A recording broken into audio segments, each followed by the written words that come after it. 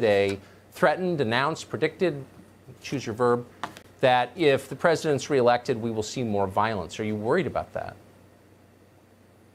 I'm not, Tucker, and that's, I would say that's a delusional statement. The idea that the president or this administration or the Department of Homeland Security is somehow the reason or the cause behind this violence is just absurd. Look, absurd. The department's been at this since early July, particularly in Portland, addressing some of this violent rioting and looting that was occurring, and anarchists targeting a federal building in Portland. So we've been at this for some time.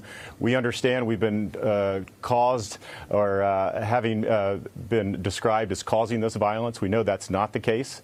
And now, before they ignored it, it then became DHS's problem, and now they're saying it's the administration and, of course, the president that's now causing this. So, again, all of these statements are absurd. They're not true. I think most reasonable Americans understand what's going on out there. And really the cause of all of this is local officials, state officials not taking this seriously enough from day one. When there's violence in your community, you need to restore law and order right away. We've seen that. It will work. We've seen it in Kenosha after several days. It's working.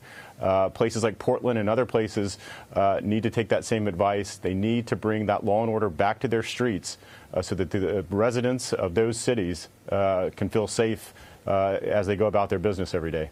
Yeah, I think that's exactly right. In the meantime, do you think Department of Homeland Security is getting the help it needs from the Justice Department? Why haven't we seen the leaders of Antifa and BLM arrested and charged for conspiracy under, say, RICO, like the heads of the mafia families were? Well, this is something I've talked to the AG personally about, and I know that they are working on it. Look, we've seen about 300 arrests across this country regarding civil unrest and protesting, violent protesting, I would say, criminal protesting, criminal rioting occur. About 300 arrests. About a third of those or 100 of those arrests have been in Portland specifically. And I know the Department of Justice has charged about 74 or 75 individuals there in Portland with different federal crimes. And we'll continue to see how those investigations are going. Department of Justice is also targeting and investigating the head of these organizations, the individuals that are paying for these individuals to move across the country. What we know, Tucker, is that we have seen groups and individuals move from Portland to other parts of the country. Right. We had about 175 arrests in Kenosha. Almost 100 of them were from out of state.